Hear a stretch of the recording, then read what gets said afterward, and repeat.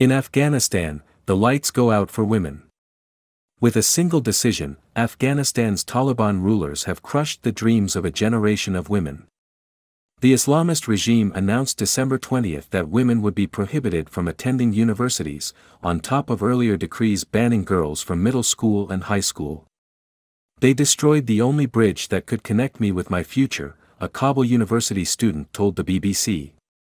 When the Taliban first came to power in Afghanistan in 1996, it imposed a strict version of Islamic law, or Sharia, that kept women out of schools and workplaces and wrapped them in head-to-toe clothing.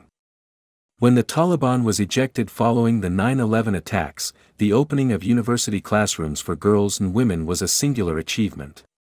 It provided a window of opportunity for women such as Fawzia Kufi, who, after 2001, was able to get a university degree in Pakistan and then became one of the most outspoken women in the Afghan parliament and a leading advocate for women's rights.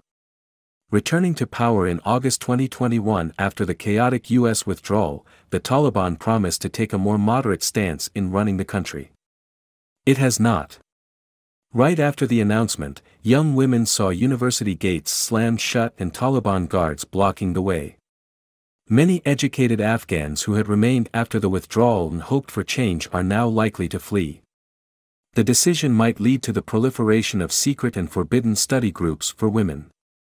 The Minister of Higher Education, Nida Mohammed Nadeem, claimed the ban was necessary to prevent the mixing of genders in universities and because he believed some subjects being taught violated the principles of Islam. This is balderdash. What really happened is that the hardliners among the Taliban, those with the harshest Pashtun village mores, have triumphed over more moderate voices and factions. Afghan women have periodically staged protests, but the Taliban has cracked down on such demonstrations in the past. The university ban feels like a point of no return.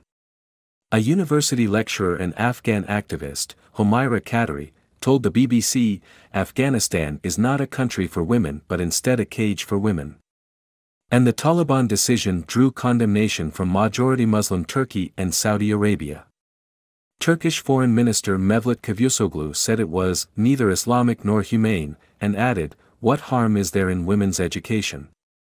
Our religion, Islam, is not against education, on the contrary, it encourages education in science."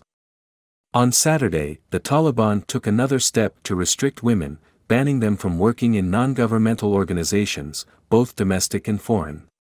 In September, the United States announced that about $3.5 billion in previously frozen reserves of Afghanistan's central bank will be transferred to a new fund in Switzerland to benefit the Afghan people, while keeping it out of the reach of the Taliban.